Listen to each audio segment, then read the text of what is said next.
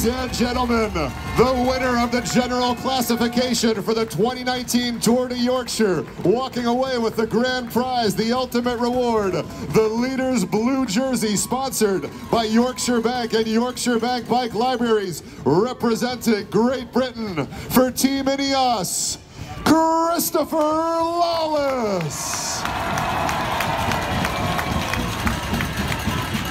Christopher Lawless, who is congratulated by Paul Grace, who is head of customer banking CYBG at Yorkshire Bank.